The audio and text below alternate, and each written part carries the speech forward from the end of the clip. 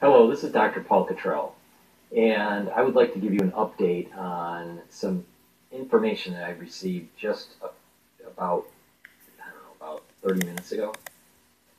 And I'm going to read it to you, okay? And this is another data point that seems to suggest that the CDC is hiding information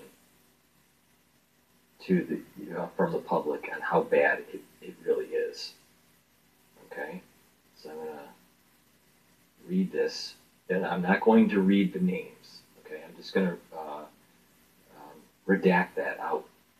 Okay, this is a text message from a listener to the channel to someone that is from the CDC. Okay. Hope all is well. I was just wondering if you could fill me in on what's happening with this coronavirus. Hearing conflicting things about it. Is it as bad as it's said to be on the news? And should we have to worry? Thanks. Best, blank. I'm not going to give the names, okay? But I have screenshots of the text. Hello, blank. Good to hear from you. I hope the kids and blank are doing well. We are still investigating everything. However, I can tell you this. It's worse than what is being said on the social media and national-wide news. We're trying to prevent panic, as that only will make things worse. Please keep that between us. There have always been over 1,000 cases in the U.S. Wait, there have already been over 1,000 cases in the U.S.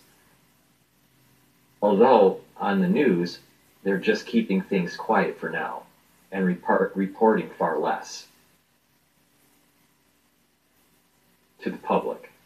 Wear masks when/if traveling, even nearby distances. We suspect cases in over 32 states at this point. If we don't ensure our safety measures as fast as we'd like, this could spread much faster than we expected.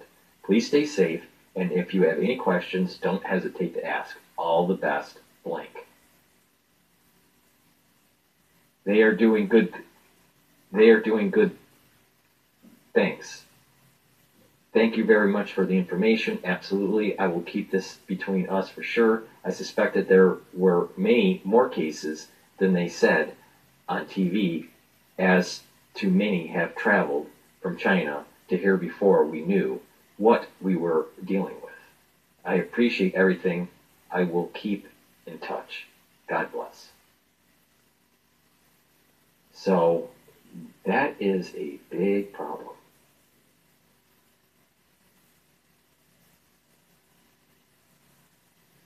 I received this from a person that listens to the channel and is connected to me on Facebook.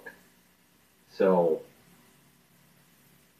I'm revealing this because our safety is at risk here. The CDC is lying to the American public. I'm sharing you this information assuming that this is true. I have not verified it. I can't verify it. All right? But we have to, in the fog of war, sometimes shoot first and then aim later. Okay?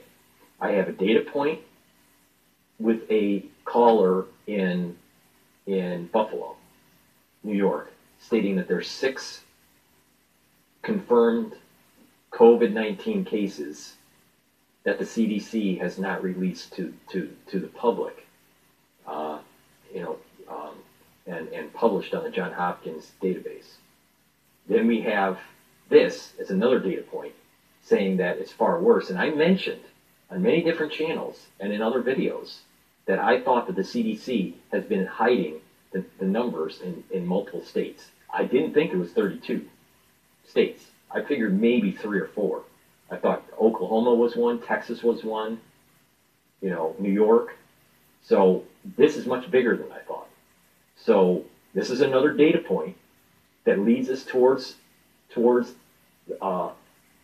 more confirmed hypothesis. And the hypothesis is this: that the CDC is lying to the American public to prevent panic.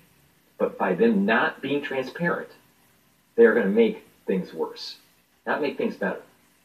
So in the morning, I'm calling my senator, Chuck Schumer, and I'm calling Governor Cuomo of New York and demand what the hell is going on and that the CDC is lying to the American public. And if I do not get within like 10 hours, an apology from my representatives, all hell is going to break loose.